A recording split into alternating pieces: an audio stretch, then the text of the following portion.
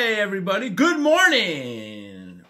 Welcome to Drinking with Ray. So I'm not always drinking spirits or beers or alcoholic drinks. I'm also a huge fan of coffee. Yeah, nice coffee in the morning. I drink coffee probably about once a day through working. Oh, it's essential. What got me into coffee was living in New York City, actually. They're big-time coffee drinkers there. Yeah, the rapid pace of New York. Boom, boom, boom. You always got to be drinking coffee. Anyways, this is a local coffee roaster called Cork, with a cool bear on the logo. Cork Coffee Roasters. And I'm going to get into a little bit about how you make coffee, which I like. In a French press here is what I like to use, but there's several other ways, and I'm also going to talk about the types of coffee beans, coffee growing regions around the world, geography, and of course history of coffee, and also try it for you. So let's first talk about how you make it. So this here is a French press. Let's check it out.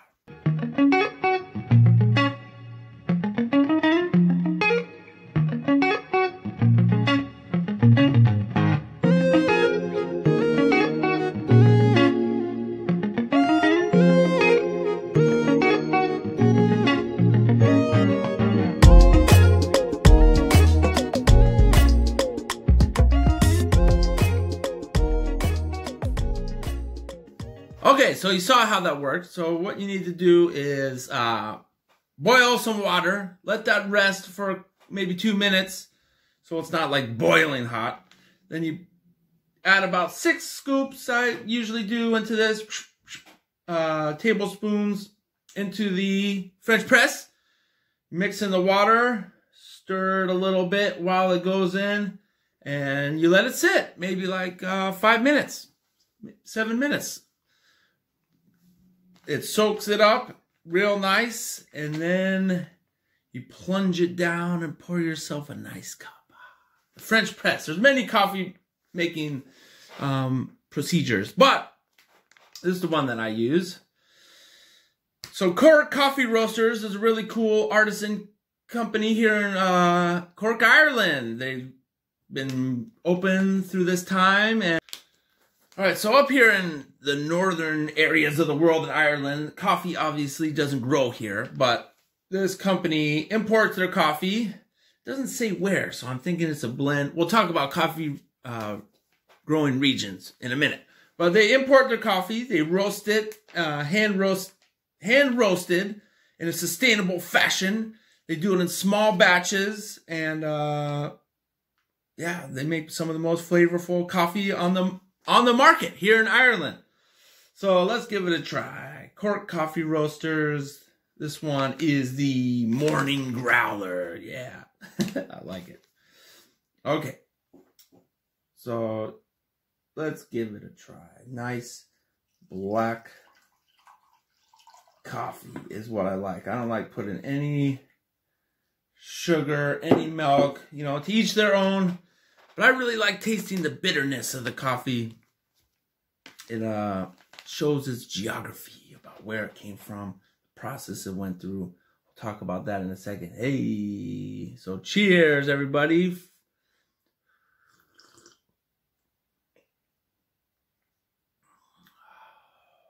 Yeah, nice. Kind of nutty flavor. Bitter, but not too much. So, boom, just like that. Caffeine is why everyone likes coffee. It's a chemical compound that's in the coffee beans. It gives you a little boost. You know, it gives you a little energy. Makes you feel alive. And billions of people around the world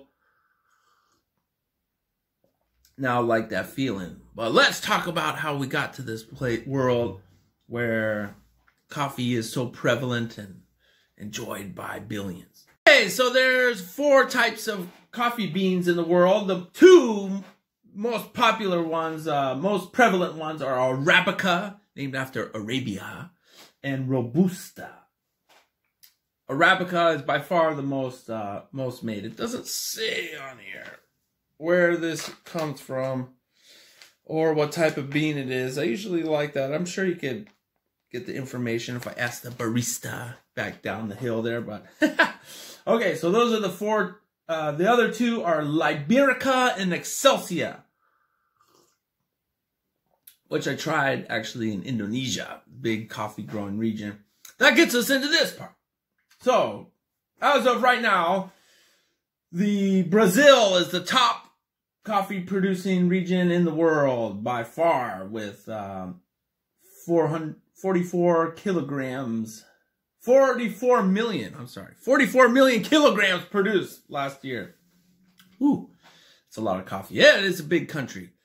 So there's something specific about the coffee growing regions of the world. It's the area around the... Okay, so the coffee growing regions of the world have to be around this area. There's a band right here around the equator. Because coffee trees need to grow at a certain temperature. It's usually in humid jungle-like environments, but also at a certain altitude. So it needs to be kind of rocky areas. That's why a lot of coffee growing regions are like volcanic jungle zones right around the equator in the middle of the planet here. So obviously up here in Ireland, America, Canada, you know, you can't grow coffee there. All of Europe. So coffee is a huge import-export business. The next biggest countries, actually number 2 is Vietnam, then Colombia, South America, Indonesia. Ooh, yeah, Indonesia and all their volcanic, amazing islands. I've traveled there and tried a bunch of coffee grown on the spot, like in Bali and Java, right? We've all heard of Java coffees. Well, Java is the most populated island of Indonesia. Then comes Ethiopia, number 5. Several other countries, Central America, like Honduras, Guatemala, Mexico, Nicaragua, also Africa, Ivory Coast, Kenya, Tanzania, Ecuador. Many are on this list. So they need to be in a specific area of humidity, lots of rainfall, like a rainforest, and altitude. It's very specifics when it comes to coffee. But let's talk about the number 5 growing coffee region in the world, which is Ethiopia. So that gets us into the history. So, the origins of coffee. Let's take a sip for this. This is really fascinating.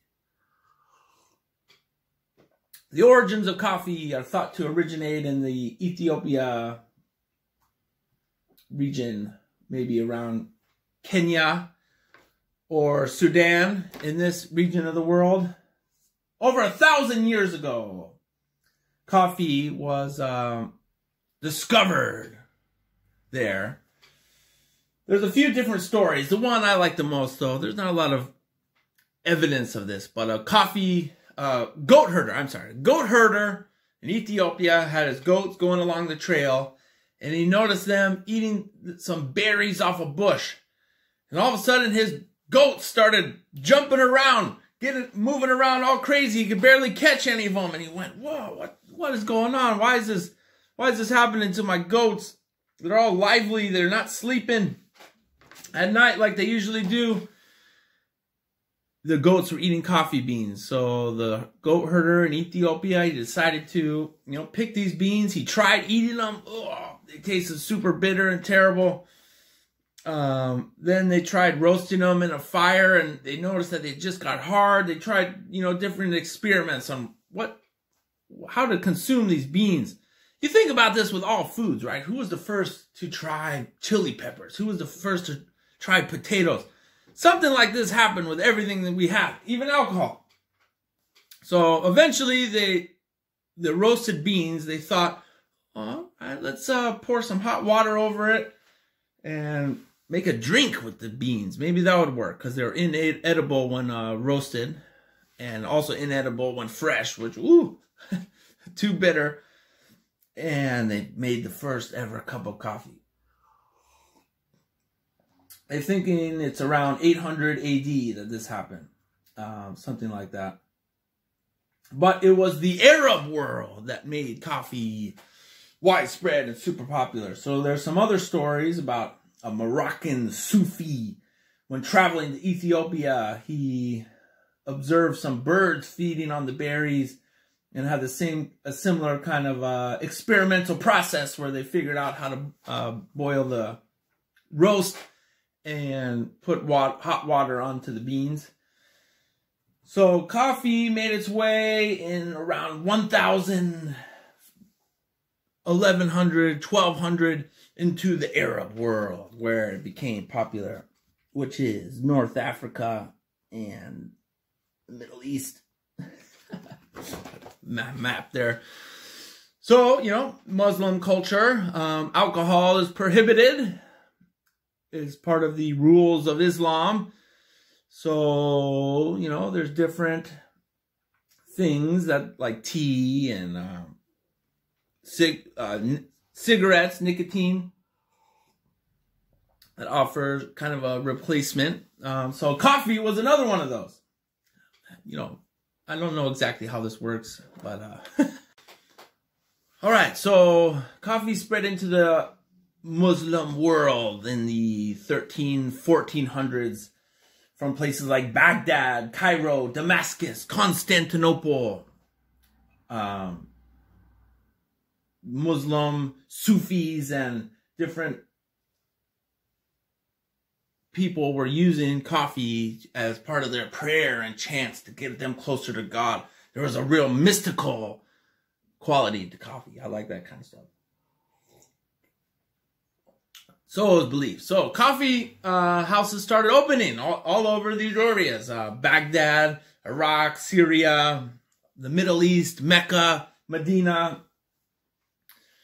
To certain points of success. You know, some more hardline, strict sects of Islam kind of were like, oh, this is, you know, this is too much. This is not, changes the body effect too much. So they outlawed it and banned it in some places. But what really spread the coffee to the rest of the world was the Ottoman Empire, who conquered much of the area, the Middle East, from Istanbul, you know, former Constantinople. Coffee got really big in the Turkish markets, and they were the first ones to kind of mass grow it from their held regions in Africa, and you know, trading with Northeast Africa. And coffee houses began growing and getting bigger all over the world soon after, but first in the Ottoman Empire. In the 1500s, with trading with the Ottoman Empire, people from Venice started importing coffee beans, and also all the way in London. The first coffee house opened in London in the 1500s, 1583. There was a person that had a shop in St. Michael's Alley. I walked through there actually recently. The person that had a shop that sold Turkish luxuries and imported items, and they had the first coffee ever in England. Man, and they love England. They love coffee in England now. It's crazy. So it began spreading into Europe. Austria, Vienna, coffee is really famous.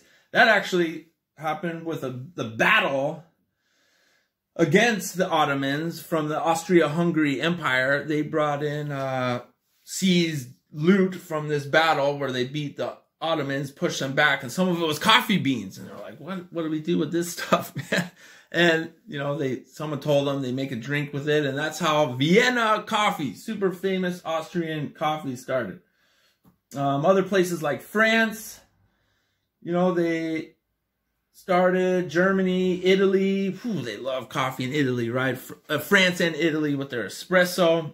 This all came from the trade with the Ottoman Empire, which, you know, was close by.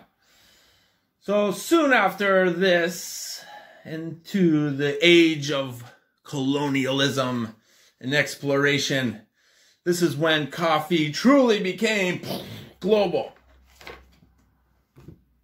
So we were kind of relegated to this area, Middle East, Europe. Coffee houses started getting built, 1600s.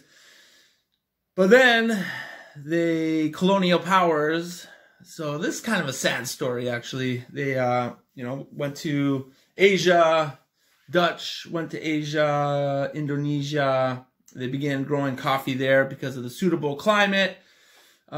Spanish, Portuguese began going to Latin America, began growing coffee there, in Brazil,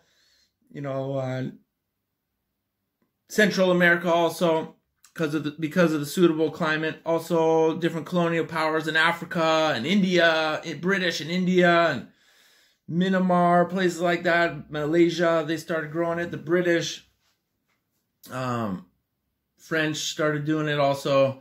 So this heavily relied on slave labor, which is a sad part of this. Oh, Caribbean. How can I forget about the Caribbean? Jamaican coffee, some of the best. Cuba, Puerto Rico, they started growing it there also. This started the coffee revolution. Oaxaca, Mexico, different places all over the world they found were suitable climates to this bean that was blowing up all over the world. People really just started loving coffee. The average working man needed it to keep going in the factories and intellectuals at universities and people writing poems and manifestos and books and all these ideas. The Age of Enlightenment was highly influenced by coffee drinking. They noticed, you go to the pub, a lot of good ideas come there, have come there at the pub, drinking alcohol, beer. But that's just kind of a different thing. They, it's a little bit more unorganized. What you go to a coffee house and people are real, put together. It's known as a stimulating drink, where you could come up with ideas. So this just had a huge demand. The colonial powers were getting on this. Dutch East India Company, British East India Company. It was a huge market all over the world. A lot of people suffered. Local peoples, natives in a lot of areas, forced labor and African slave trade. But it paved the way to what we have today in the coffee world. So one cool thing about coffee, which is now globalized, and especially 1800s, 1900s, all around the world, people love coffee. One cool thing is it's really based on the specific geography of an area. So depending on the altitude, the soil type, the weather, the rainfall for the year, it all is hyper specific to a certain region, wherever you grow it, also based on the type of coffee beans that you're getting, from Indonesia to Congo to Brazil to Cuba, Jamaica, Venezuela, India, all kinds of places grow coffee now. Haiti. And that's one reason why I like getting a black coffee, because I like the taste. I like to taste that geography and history all in the cup. And, it's really low calorie. There's not a lot of calories when it comes to coffee. Go on a diet, black coffee is certainly fine to drink. I think there's like 2 calories per cup, something crazy like that. And it's an amazing thing. I love coffee. I'm a huge fan. So to all my coffee drinkers out there, thank you for joining me on another Drinking with Ray, where I try all types of different drinks, talk about history, the process, places where they're grown in the world. Coffee is a good one. Follow me on Instagram, Facebook, like this video, subscribe, tell your friends, and I'll see you next time.